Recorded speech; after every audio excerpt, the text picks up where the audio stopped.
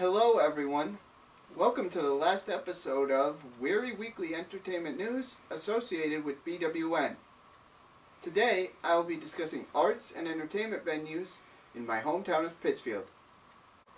Our first stop is Barrington Stage Company. The ever-popular theater company opened in 1995. At the time, it operated at Mount Everett High School in Sheffield, Massachusetts. For years, it struggled to find a home until 2005. There, it purchased a long-abandoned building on Union Street. After much construction, it opened in June 2007, whereas it has remained ever since. It is a champion of youth theater and was honored by many organizations for its Playwright Mentoring Project, an after-school program for troubled youth. Barrington Stage Company has produced several award-winning productions. These include their versions of On the Town, Mabel and Mac, West Side Story, and Sweeney Todd, just to name a few. However, their greatest theatrical impact was the world premiere of the 25th annual Putnam County Spelling Bee. This musical was conceived by William Finn and Rachel Senekin and proved to be such a big hit it was transferred to Broadway in 2004. There, it won 2 Tony Awards, including one for Jesse Tyler Ferguson years before he joined the cast of Modern Family. Our next entertainment venue is the Berkshire Theater Group, which has 2 locations, one in Pittsfield and the other in Stockbridge. The Colonial Theater, located in Pittsfield, opened on September 28, 1903, and was a major success from the word go.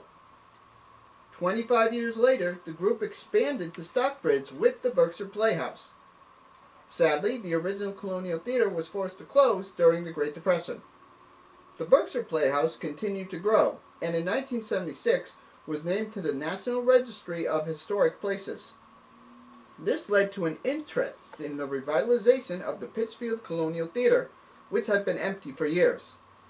In 1998, the newly renovated Colonial Theater opened, and the Berkshire Theater Group has maintained the 2 locations ever since. The Berkshire Theater Group puts on 5 to 6 shows per year in each of their locations. These range from community productions to concerts to youth theater. One of the Berkshire Theater Group's biggest success is the annual production of A Christmas Carol. It is performed every Christmas with a cast of combined professional and local actors. Musician James Taylor has performed in the musical as recently in 2018. Our last entertainment venue in Pittsfield is the Lichtenstein Center. Unlike the other 2 venues, this venue was only established in 2012. It is named after the late Kitty Lichtenstein, a benefactor for the arts and entertainment in Berkshire County.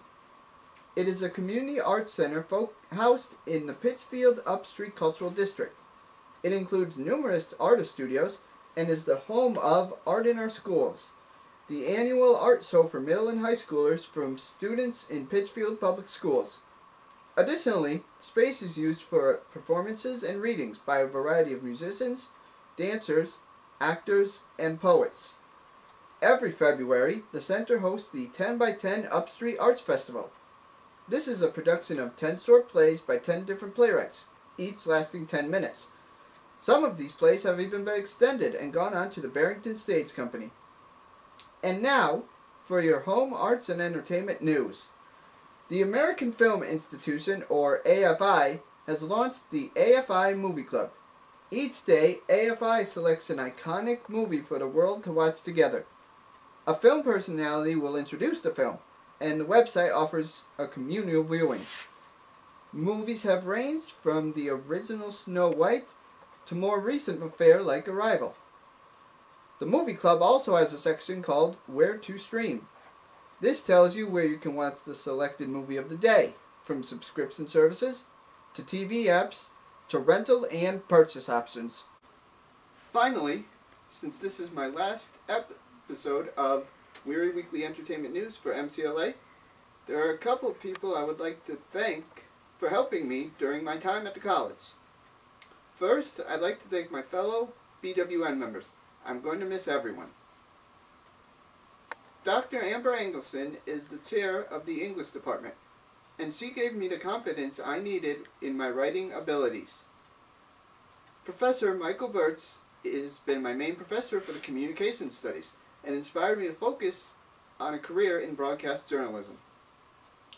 Sean McIntosh has been my academic advisor and the person who has assisted me in my scripts and WWEN performances. Peter Gentle helped upload the packages and graphics for WWEN. He also made the current effects for the studio episodes. Lastly, I would like to give a special thanks to Charlene S.W. While she did not want her picture to be shown, I am sending her these virtual bouquet of flowers as a thank you. The number of things she has helped me with during my time at MCLA is far too many to list. She has made me into the student, reporter, and person that I am today.